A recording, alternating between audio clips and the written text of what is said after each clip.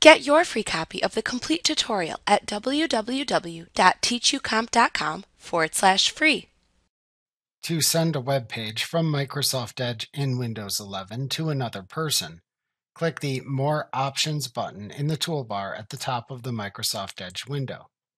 Then select the Share command in the drop-down menu to open the Share pane under the address bar.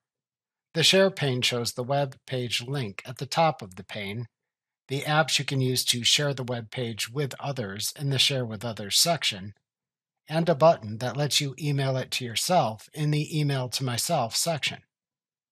To copy the web page link to your clipboard so you can paste it into another application to share the link that way, click the Copy Link hyperlink at the top of the Share pane. Then just paste the copied link into whichever app you want to use to share the link.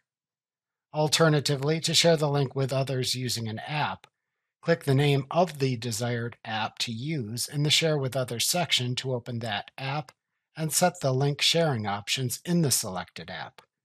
This process changes based on the app you select. Alternatively, to email the link to yourself, click to select your email under the Email to Myself section.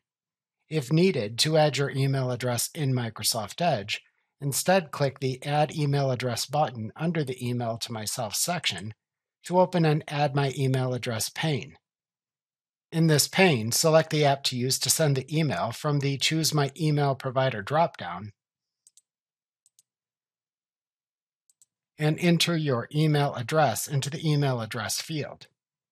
Then click the Save button to save the address into Microsoft Edge. You can then select your email address under the Email to Myself section to create an email to yourself containing the link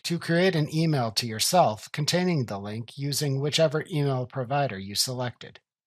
If needed, to delete your email address from the Email to Myself section of the Share pane in Microsoft Edge, right-click the email address to delete, and then select the Delete from the List command.